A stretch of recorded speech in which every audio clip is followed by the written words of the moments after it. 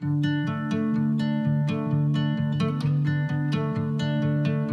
this is a sash encased window. This is a top sash, this is a bottom sash. So obviously they will slide this way, bottom sash will go up, top sash will go down, slide in. Now what we've done here is a full draft proof and renovation of the window. So what involves here is we plane back and take off all the paint on the flat edges inside the window, outside the window, along the edge here as well.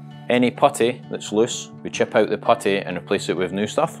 Top sash again as well, we sand all the flat edges on inside and outside the window as well. This area here, what happens here on single glazed windows, a lot of condensation sits in this area here, and you can see that doesn't actually look too great. So what we tend to do is, what will happen is all the paint will start getting like this. This will lie all the way along there. So then what we do is we scrape all the paint back to the bare timber, which you see on this part here, and along the bottom here. So this is where your handles will go for lifting the sash up. Again, all the condensation sits on this area here and bubble paint just like this part here. So then what we would do would be scrape the paint back, so it'll look like this. We'll scrape it right back to look like this area here. Now we do this along the bottom of the window and along the top of the window as well. We don't really touch the astracals or these areas here unless there is excessive cracking and painting, which does get scraped back. The astracals and this moulding here is left to decoration. A light sand fill over as well. So a common asked question that we get asked is, can we make this area a lot neater? So it really depends on the putty on the other side. Obviously over the years, a lot of people are coming onto the window, and as you can see there, there's a good area on the window there. But if you look through, you can see the paint on the other side from this area here. So we will try our best from the painting element is scraping that back and tidying it up as much as we can. So now we're hitting the putty on the inside. So if we have a look from the other side, you can see how much the paint's coming onto the window.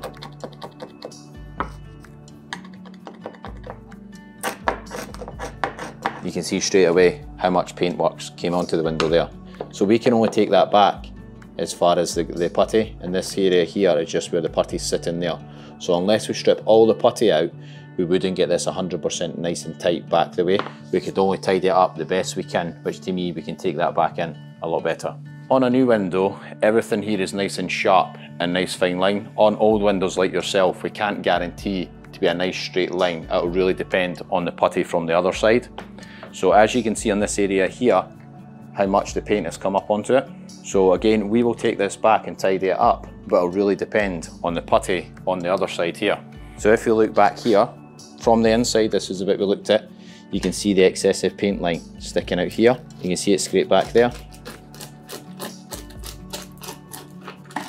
You can see how much the paint lines came onto the window.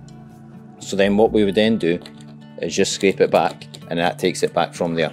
This will be tidied up right all the way up here, along the top and down again. We don't strip out all the putty.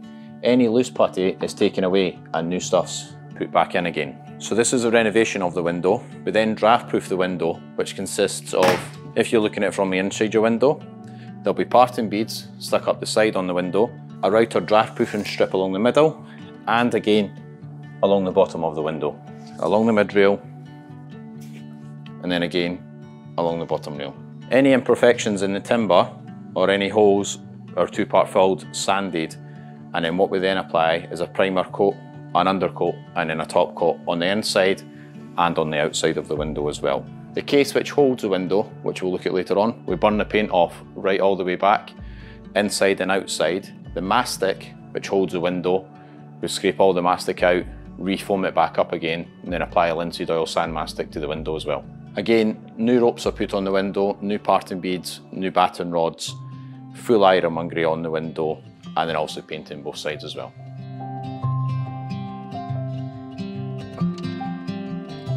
So what we've done to this window is a full draft proof and renovation, sanding all the flat edges down inside and outside the window, the top sash, the bottom sash, and again sanded right down, the case, which is this part here, all the way down here and along this full sill.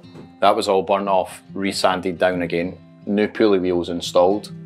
There's two here and two on here as well. Re-open the window, new parting beads, these go from here along the top and back down again, and then down the outside of the bottom sash as well. You'll be able to see the brushes. New batten rods right round the whole window, an extra one along the bottom with an extra brush, and draft proofing brushes routed in from just above the bottom sash, right down, right along here, and back up again. There you have a nice sliding movement of the window. The top sash slides perfectly as well, up and down. Fully painted inside and out, full ironmongery on the window so the window can swing in the way, and there is white silicone installed on the outside of the window. So when we paint the window, we tend to just obviously paint all the flat edges that have been sanded, the full case. So when the window's closed in this position, we would paint right up, around here and down again. The batten rods painted all the way along this part here. We tend to only paint up 6 inches in the first part of the case here, and again 6 inches down on the top sash from there.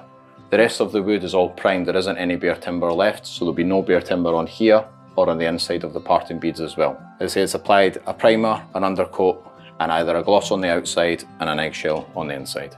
We also overhauled these shutters, so these were stuck in place. So we freed them off up here, this area here, made sure they opened okay, realigned them and planed them to suit so there was no rubbing inside and outside. And again, these were fully decorated. So the shutters will now close right the way back and fold in from this area here.